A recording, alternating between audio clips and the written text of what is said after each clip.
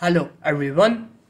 If you're getting this ghost notification or this notification that won't go away on Discord since the new update and you want to know how you can get rid of it, then you have come to the right place, because in this video I'll show you how easy it is to get rid of this annoying notification that won't go away on Discord.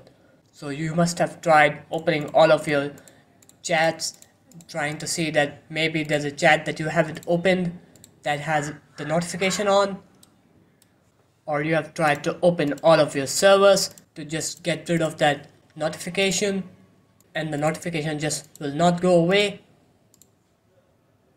And you have probably also tried to set your online mode to do not disturb to check if that goes away, but the notification still doesn't go away. Then now I'll show you how easy it is to just get rid of that notification. So what you need to do is simply just click on direct messages right here, and here you'll see this nitro button right under friends. So simply just click onto that, and then what you need to do is simply just click onto this window right here, and you can see the notification went away. So that is how easy it is to get rid of that ghost notification that just won't go away on Discord after the new update. So there it is, guys.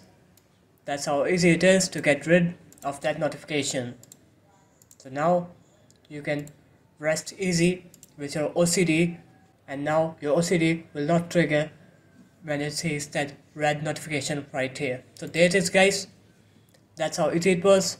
So if you guys found this video helpful, make sure to leave a like, comment and subscribe to the channel, and I'll see you in my next video. Peace.